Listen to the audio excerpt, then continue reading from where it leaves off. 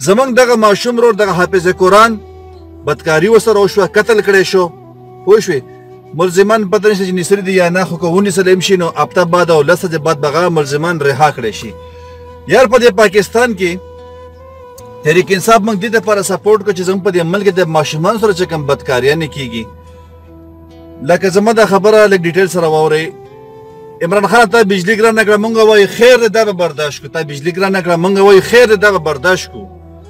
په ملک کې حالات د کار روزګار په حوالې سره خراب شو، موږ وایو خیر دی دا به موږ برداشت کړو.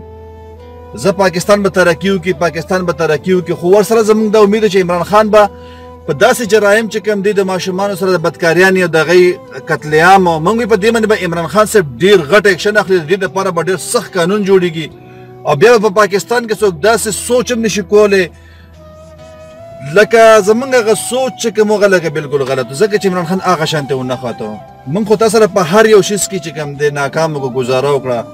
همیشه به چې په بل کې داسې به یو مسله کېدله، موږ به مخالفین ته به موږ جواب ورکړو، موږ به ورته چې یاره انشاءالله دا حالت به ټیک کېږي، فیصلې به سختېږي، د صبر نه کار واخلې، صبر نه کار واخلې. خو هغې صبر باندې زموږ دغه صبر تمام شو او آی روز دغه ظلم زیاتې چې کوم دی د پښتونخوا په ځمکه او د ټول پاکستان په ځمکه دغه ظلم زیاتې د ورځ تر ورځ زیاتېږي. د کبي پکې نوم ولې نه راځي؟ ځکه چې په پاکستان کې تر اوسه پورې داسې سخت قانون رانغی، سختې فیصلې ونه شوې. اوس هم زموږ هغه رسۍ چې کوم دی هغه د بل چا په لاس کې دي. خو موږ وایو چې عمران خان یو ډېر تکړه انسان دی او بېشکه چې دی یار زموږ فرشتې قتل کېږي.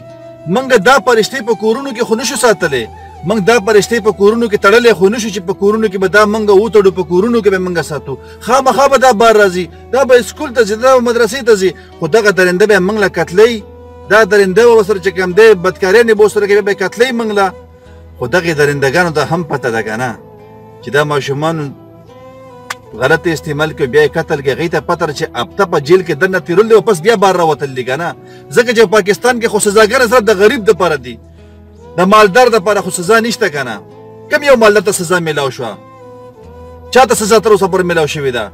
دغې ماشومان سره چې بدکاران شي، چې کله ټول پاکستان احتجاج وکړي، چې کله ټول پاکستان سره په احتجاج شي، پس د هغې نه هغه مجرم ونیسلی شي او چې کله په ټول پاکستان کې هله ګوله ورپسې جوړه شي چې بیا پانسي ورته ورکړي، پانسي ورته ورکړي، پس د هغې نه چې کوم دی هغه ته په بنده کمره کې پانسي ورکړي. اخر ولې دې ته په روډ باندې کلیان پانسي نه لګي؟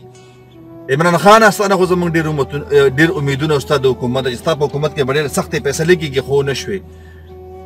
هر څه مو برداشت کړله، هر څه مو ستا د حکومت دپاره، ستا دپاره، د ملک پاکستان دپاره موږ دا هر څه برداشت کړه چې دا هر څه به ټیک کېږي. خو د حافظ قتل شو، حافظ سره بدکاري وشو، دغه ماشوم قتل کړی شو، دغه نور ماشومان قتل آی روز دغه ماشومان قتلېږي. په پاکستان کې د تپوس کولو والا هیڅ څوک نشته. د یو ځنګل قانون دلته کې جوړ شوی دی، څوک دې تپوس کولو والا، څوک به دې تپوس وکړي؟ هیڅ څوک هم نه.